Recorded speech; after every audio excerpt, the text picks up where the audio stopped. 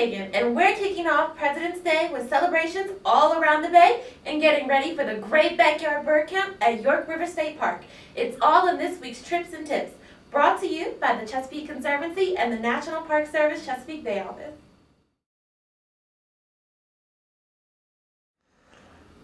Ready for your tip of the week? President's Day is a fee-free day for national parks.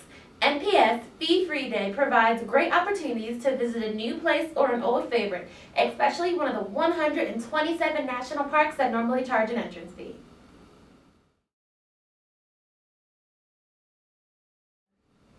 The Great Backyard Bird Count is an annual program with the Cornell University Ornithology Lab and the National Audubon Society.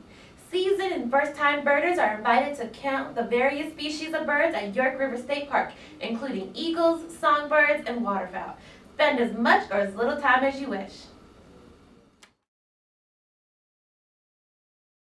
Explore the history and culture of Maryland's African American community. The tour includes Thurgood Marshall and Alex Haley memorials, among other African American focal points. For more than 300 years, African Americans have comprised a significant portion of the population of the state of Maryland, Anne Arundel County, and the city of Annapolis.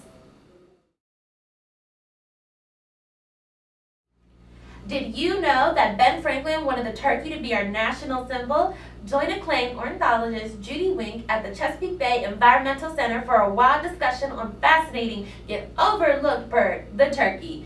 Be prepared to have fun and even participate in turkey calling contests. What you learn at this session will make your next Thanksgiving great.